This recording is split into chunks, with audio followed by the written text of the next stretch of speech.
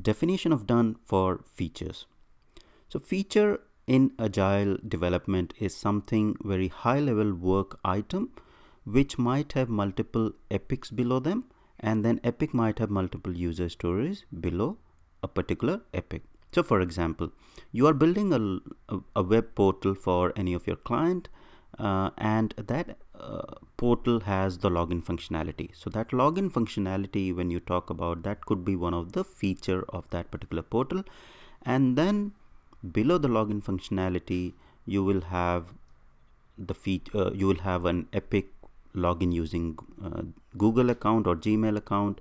Below that feature, you can have login using your Twitter login credentials, or login using your Facebook login credentials. So these could be some of the epics below that particular login feature.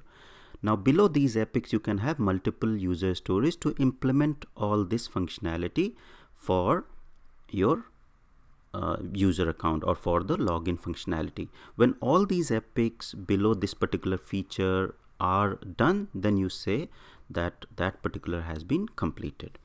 So feature is very high level work item, and that might span multiple sprints, because in one particular sprint you might not be able to complete the whole work item for the feature. So let's see what can be definition of done for the feature.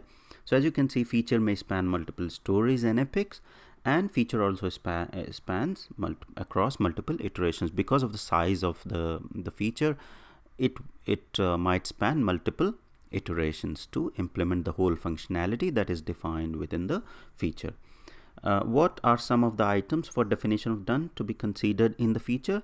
If there are multiple epics below the feature, then all those epics need to be completed for the feature. If there is just one epic and multiple user stories below that epic, then all the user stories in that epic need to be completed, and then epic need to be completed in order to say that the feature has been done. The second point is that feature design is complete and approved by the technical architect. So when you have that feature in place, or whatever you want to implement as a functionality for that feature, you need to ensure that the feature design or that login functionality that we are talking about has been designed and been approved by the architect.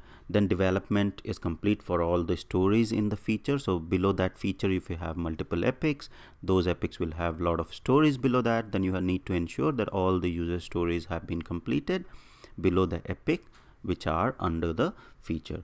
Then the testing, unit integration, system and acceptance testing has been complete. There are no outstanding critical or major defects, and if there are any defects, then they are agreed by the stakeholders or by the team or relevant stakeholders, who need to sign off that yes, we are fine with these open defects and they are not critical ones, and we can go live with the existing functionality with those open defects. And then if there is any documentation work to be completed, then that needs to be ensured that it is being completed perfectly fine. So this is not a comprehensive list of items that you will consider when you are writing definition of done for features.